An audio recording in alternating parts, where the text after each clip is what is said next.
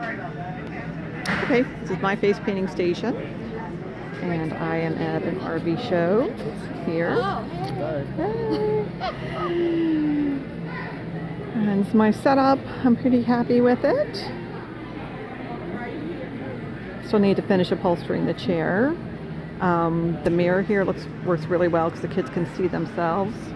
I have the speaker playing Pandora, my mirror, a light, and the umbrella is on a stand, so it's really handy. This is the 300-pound limit chair, which is great. And putting my board here works great for keeping kids from leaning on this while they're waiting in line, which is also cool. And this is my fabulous kit.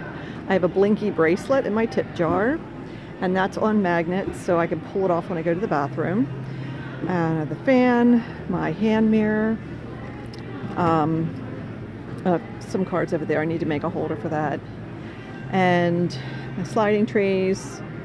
And this is after 4 days of painting, so it stayed pretty clean except for, of course, the white and black, which looks terrible. This is my trash container. I pull it up and just rip the stuff out. And for my wipes and stuff, I don't like sponges. This brush holder is not working. This is going to get redone. But this is the station. Everything can fit in underneath this cart, and this cart travels on a wheelchair carrier on my hitch of my Suburban. So that's it. It's fun. I made the cart. I painted the cart. The kit is a gun case I cut down. And